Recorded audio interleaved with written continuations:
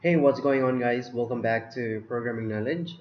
So in this video we will learn how to create this particular website.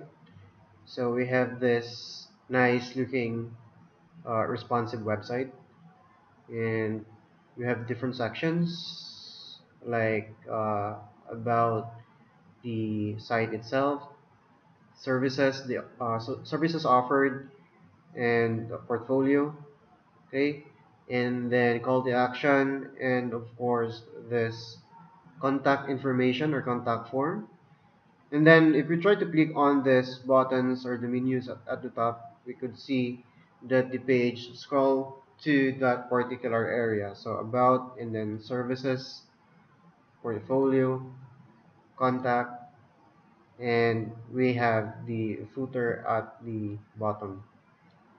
And then if you try to click on this uh, text or the logo, you could actually navigate to the top of the page. So in this particular video, we will be learning how to create this, all the necessary files, all the necessary structure, or all the necessary tags that needed to build this particular website. And if you can see, this is a responsive website.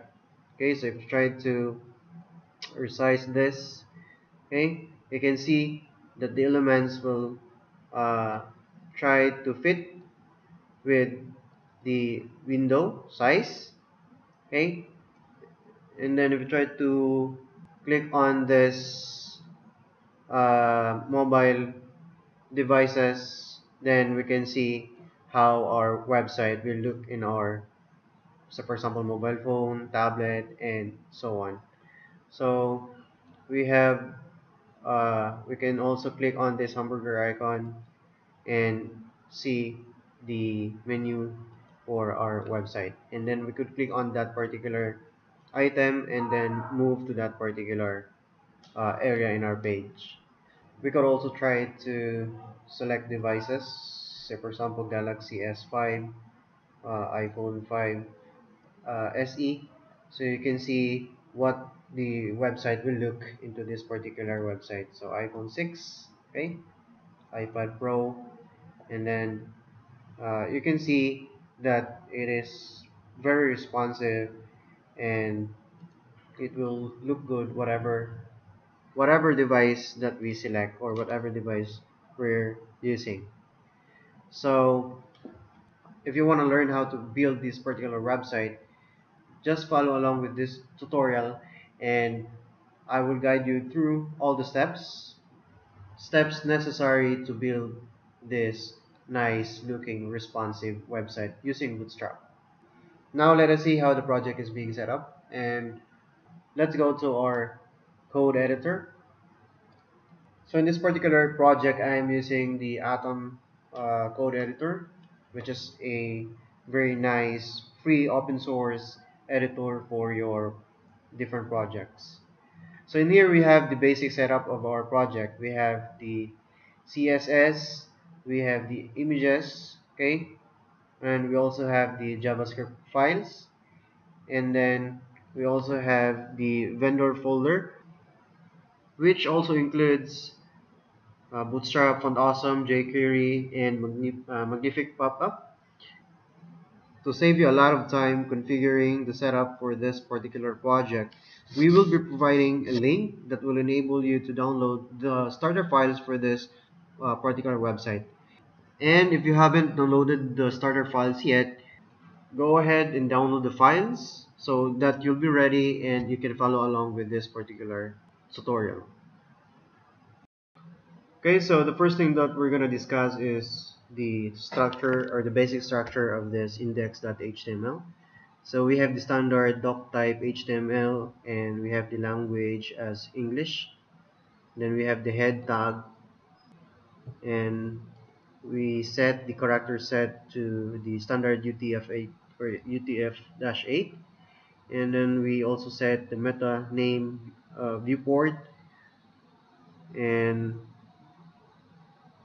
we also set the meta name for description and empty for the content. We have also set the author and then content you can go ahead and type in your content for this particular meta tab. And then the next one we have the title, which is programming knowledge, and then home. The next one is to include the font awesome icons. And we have this in our vendor directory. So we have the font awesome free. The next one is to include the Google fonts, which is the Meriwether Sans. And we also included the other variation for this particular font. The next one is to include the plugin CSS. So we have this magnific pop-up CSS included in our file. Then next we have included our own style sheet, which is coming from the creative.css file inside the CSS directory. Then that's the end of our head tag. And then for this particular body tag, we have added the ID page dash tab. And then we're going to use this ID later on. So I have added different sections. The section for navigation, the masthead, the section for about, and then services section. All the necessary code for our services section will go here. And for our portfolio will be here, call to action here, and contact section, and so on. And then at the end of our file, we have included different JavaScript files. We have the jQuery or the minified jQuery version. We also included the Bootstrap bundle minified version .js, and also we included the plugin JavaScript for easing or jQuery easing minified.js. The other one is the magnific pop-up jQuery minified version also. And last but not the least is our JavaScript or creative, our very own creative.js. So we're just gonna modify this JavaScript file later on. And then that's the end of our body tag and also our HTML tag. And now we're going to start modifying our index.html. The first thing that we're going to need is to edit the navigation or add the navigation to our website. So the first tag that we'll be adding will be the nav. And we'll just add the ID for this, which is main nav. Okay. And then for this particular element, we'll be defining the classes for this. The first one is navbar. Okay. The second is navbar dash expand and then large. And then also we have the nav then light or navbar light. And this navigation should be fixed on top. And then we're just gonna add padding for this, which is pi or py-3, which means that we need to set the padding for y-axis. Okay. So inside this tag, we need to add div with a class container. So div, and then it should have the class container. And then we're gonna add a link.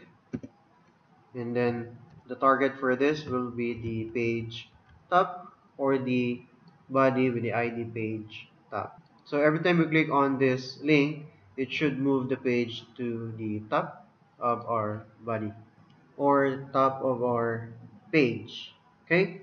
So in this particular link, we need to add classes also. So class, and then we're gonna define navbar brand, and another class will be js dash scroll trigger.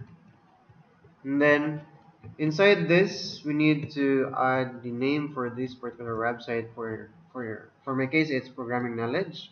Okay, So in your case, maybe different. You can use whatever name you want. So I think that's it for this particular tutorial. And in the next video, we will continue working on with this index.html to add different elements to our website. Thanks.